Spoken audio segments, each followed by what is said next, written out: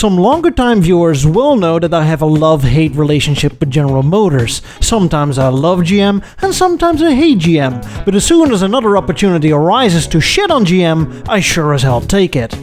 With the recent news of Cadillac making the umpteenth return to Europe with the all-electric Lyriq, much like how I predicted it in an earlier episode, it begs the question, were they ever gone? And if so, what happened? Why did they leave? Welcome everyone to episode 57 of the Automotive History series, where we are going to take a closer look at GM's attempt at trying to conquer Europe in the early 2000s, but failing spectacularly. By the late 1990s, GM was doing well. Chevrolet was going strong as ever, Pontiac started to slide into an identity crisis, Oldsmobile was already deep into an identity crisis, and both Buick and Cadillac only appealed to those over 75 years old.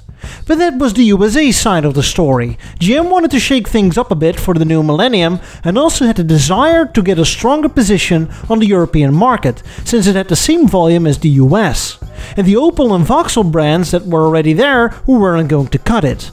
Now, GM had been selling American cars in Europe since the 1930s, and especially in the post-war years, there was an appetite for the real Detroit steel, with all its style, power and luxuries. But by the 1970s, 80s and 90s, that image had faded, and so did total sales. It was time to bring some of GM's American brands back into the picture on the European mainland. I say reintroduction, but that sounds like the American divisions had left Europe before, which wasn't true. The fact is that American cars were slow sellers in Europe because of various reasons. There was no reason for that car to be on sale in Great Britain at all.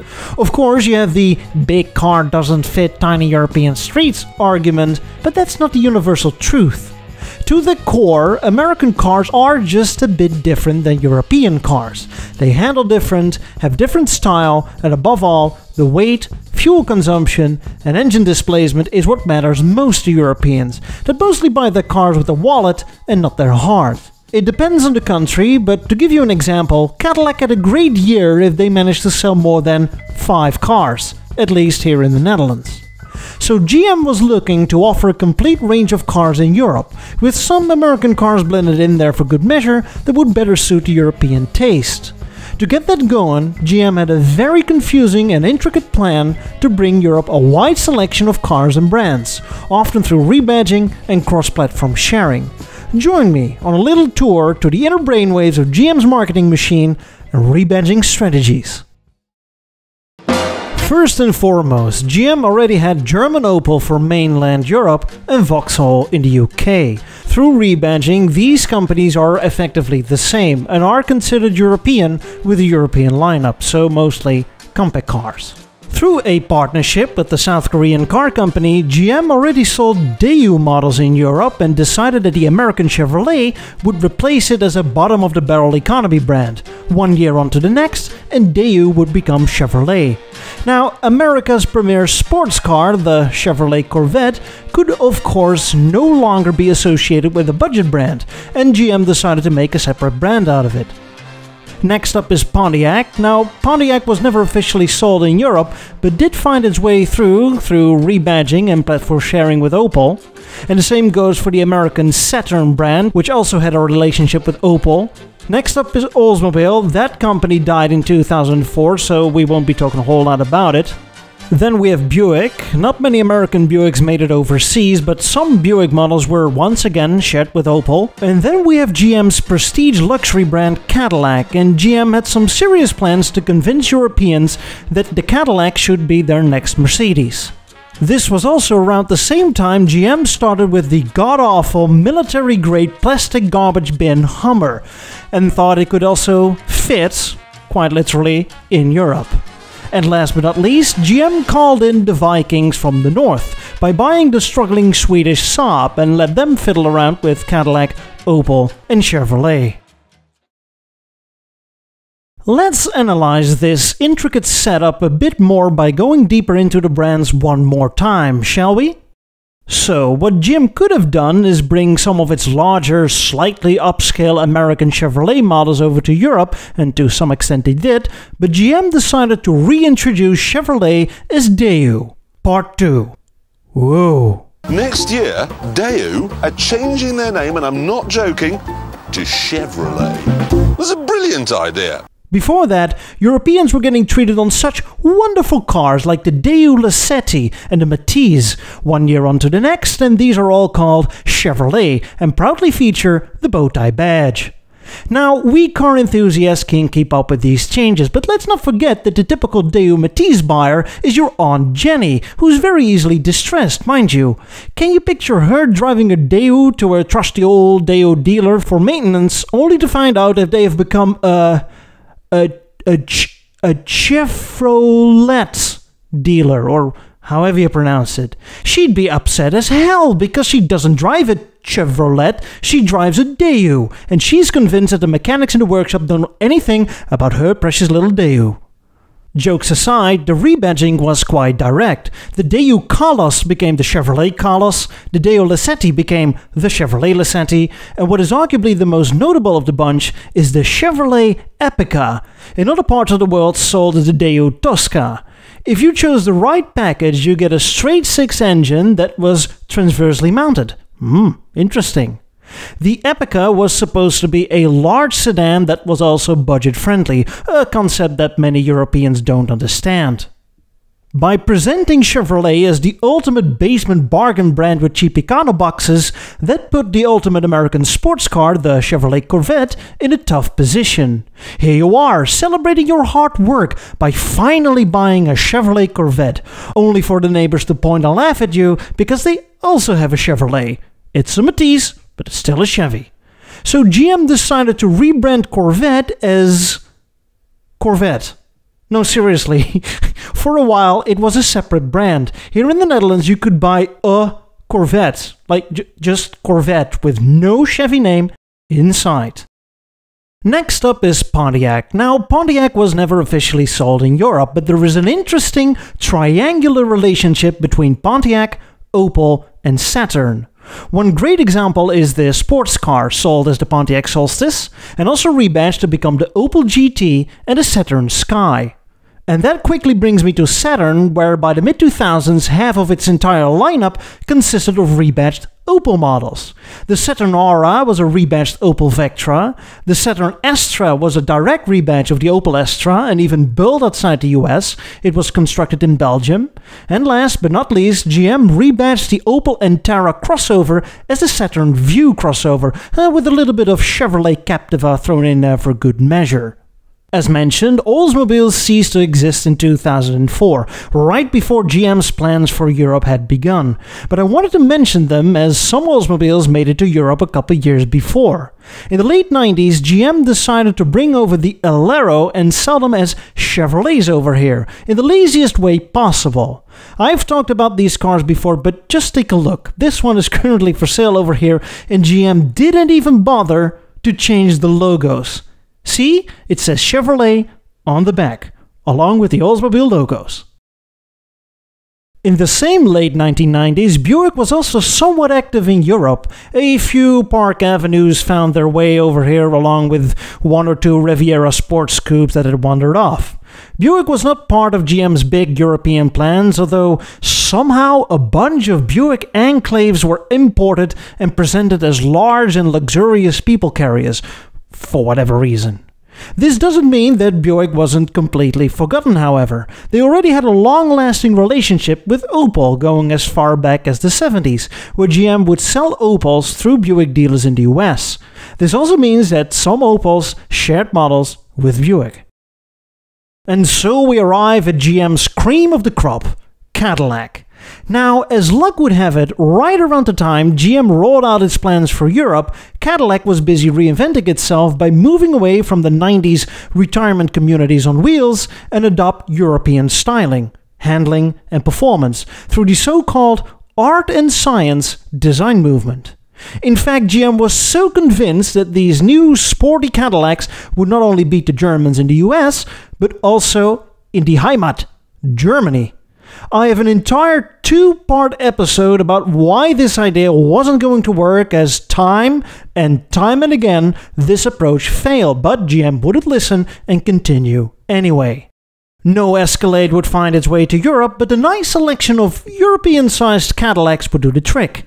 And so the Cadillac CTS was imported, along with the SRX crossover, which was considered a huge SUV by European standards.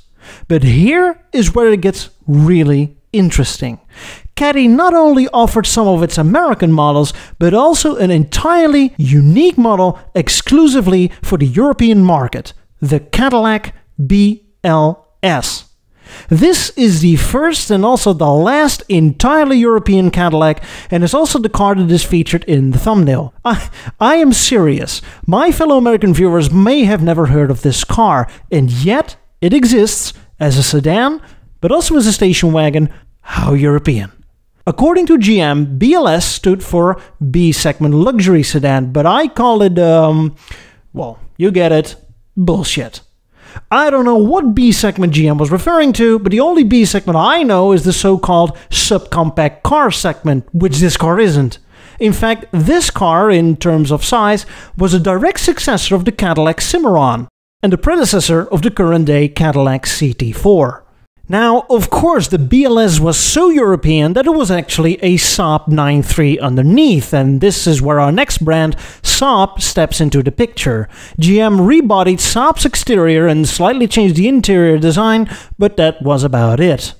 In the meantime, GM was screwing around with Saab, promised a lot, but delivered not a whole lot. Except for some new models based on some other cars of the GM parts bin. As mentioned, the Saab 9.3 shared parts with the Cadillac BLS and to some extent the Opel Vectra, but also the Saab 9.7X SUV. That's quite a rare sight, but based on the same platform that also produced the Chevy Trailblazer, Oldsmobile Bravada and the GMC Envoy. And last but not least, for those that couldn't care less about GM's European aspirations and wanted the real deal, an authentic slice of real 100% American processed military-grade freedom on wheels, the Hummer. Because sure, Hummer would definitely fit in Europe, right? Well, the car actually experienced some brief popularity as it was seen as a gaudy, in-your-face mobile for gaudy, in-your-face people. Either people that were rich, pretended to be rich, or saw the car as another attempt to desperately cry for attention, bought one. By 2005 and 2006, GM had fully laid down their strategy in the hopes of conquering Europe.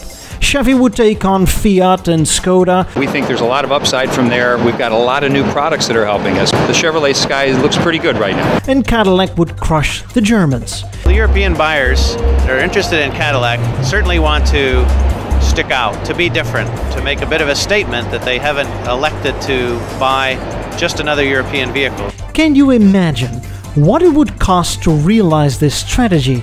Countless brochures, marketing campaigns, setting up dealer networks, dealer restructuring, brand restructuring. You start to wonder if it would be cheaper to just, I don't know, invest it to make better cars? Let just Opel do all the work? And so things were a bit slow in the first few years. Some Chevy models were selling well, mostly because Daewoo already laid down the foundations, but Caddy and Hummer sales were slow. But you know what? Give it some time, so that Europeans can get used to it.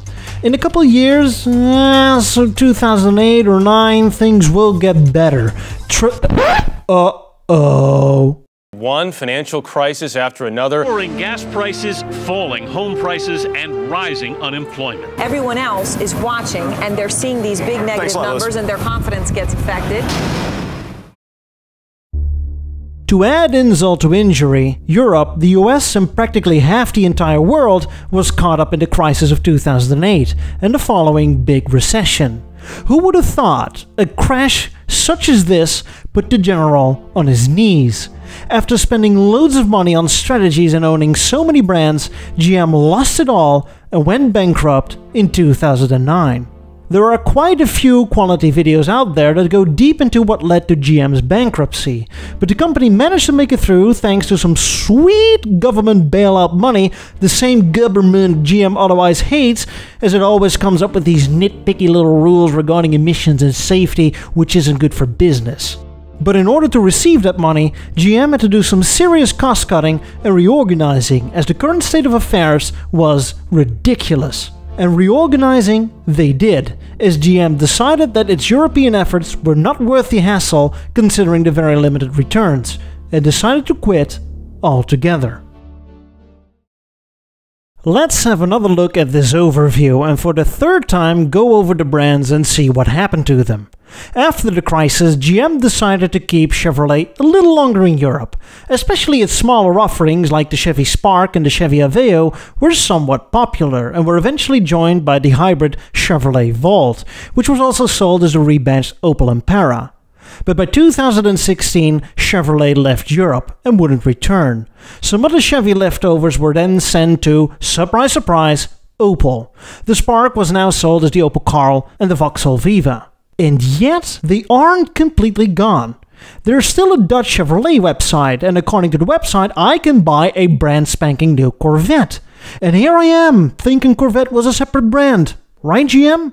Anyway, I invite you to come along with me to search for how to buy a Corvette, because I got no clue where, what, how to get one here. The whole triangular relationship between Opel, Pontiac and Saturn was scrapped as both Pontiac and Saturn were discontinued by GM in 2010. The same can also be said about Oldsmobile. Buick is a bit more interesting, however. As mentioned, the cars were not officially sold in Europe, but there was a bit of crossbreeding between Buick and Opel. The Buick Regal was an Opel Insignia, the Buick Cascada was an Opel Cascada, and the Buick Encore was an Opel Mokka. And so we arrive at Cadillac. GM had high hopes that Cadillac would dominate the European luxury car market, but when I told you that before GM launched its European effort, Caddy had a good year if they sold more than 5 Caddys. After the launch of the strategy, Caddy dealers had a good year if they managed to sell more than 4 Caddys. There are various reasons why Caddys didn't catch on in the EU, despite offering smaller sized cars and station wagons. We Europeans are a difficult bunch that like to stick to our own brands. We have this Dutch expression that goes something along like, unknown makes unloved. What we don't know, we don't buy. And, well, the only memory we had of Cadillac were the float boats that your rich uncle drove back in the 60s. And why would you buy a sporty Caddy anyway when you have 3 Germans at your disposal? And so the crisis of 2008 also didn't do the company any favors. Even if there was one single buyer that had the slightest interest in getting a BLS, he was immediately turned away by the recession because of resale value. Please do sink your money into a depreciating asset, but when you do, please make sure that it has 4 chrome rings on it. Cadillac also left the European market in 2015, but guess what? According to the Dutch website, Cadillac is still alive and kicking, and you can buy an XT4 today. And that brings us to Saab, which turned into a sob story. GM wanted to get rid of it and found a buyer. The Dutch sports car company Spyker. Now, what gave Spyker the idea that they could run a full-size car company while they made 5 sports cars?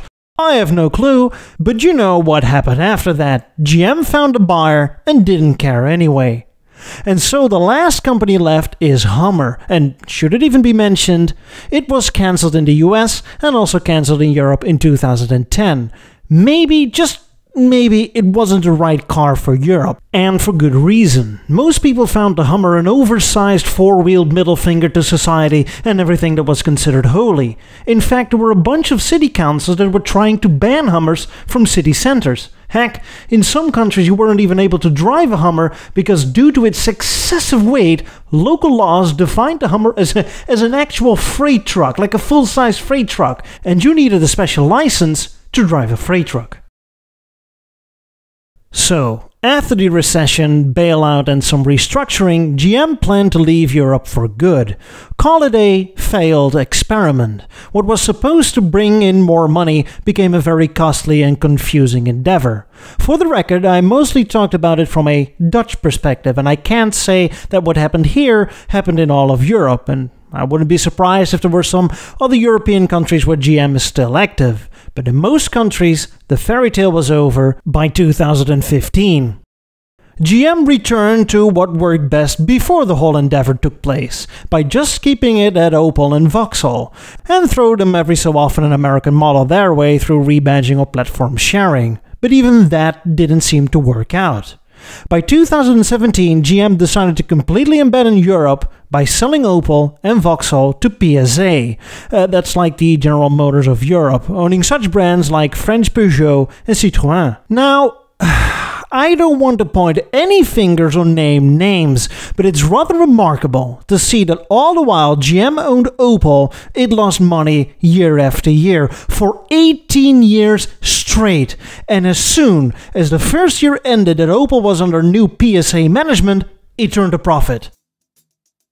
One would believe that GM had left Europe for good since 2015, but guess what? They're back! At the time of the release of this video, it has been revealed that GM has plans to bring back Cadillac to Europe by bringing over its fully electric Lyriq. The first Cadillac house has opened in Switzerland. Now, I wish both Cadillac and GM good luck. In my eyes, for the European buyer, Cadillac is probably on the same level as some of the Chinese brands we have seen recently. The name Cadillac just doesn't ring a bell anymore. Now, much like the Chinese, I think GM hopes to sell a bunch of them simply because of the financial deals and tax advantages you get when you own an EV. It doesn't really matter what you buy as long as it's electric. But these advantages will eventually phase out by the mid to late 2020s, and I wouldn't be surprised if us Europeans immediately turn back to the Germans or some other well-known European or Asian brand because resale value! I said it before and I'll say it again, GM, will you ever learn? You might want to take a look at some of this guy's videos or, hire him as an advisor or chairman for the EU division. But until then, good luck GM. It's not like you haven't tried before.